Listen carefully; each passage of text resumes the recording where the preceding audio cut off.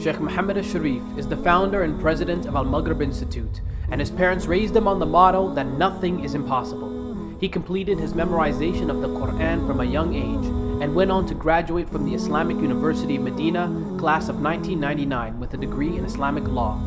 Shaykh Muhammad was one of the first du'at in the West to use available technology to the benefit of his audience, and he continues to inspire the masses through pioneering services in the digital world and beyond. مات اليوم رجل صالح. He didn't say Najashi died today. In fact, doesn't say that in the hadith. He said, today a righteous man has died. قوموا فصلوا عليه. He said, stand up. Abu Bakr, Umar, Uthman, Ali, radiallahu anhum, they all stood up behind the Prophet sallallahu alaihi wasallam. Pray for this righteous man. How are you going to die? How are you going to die?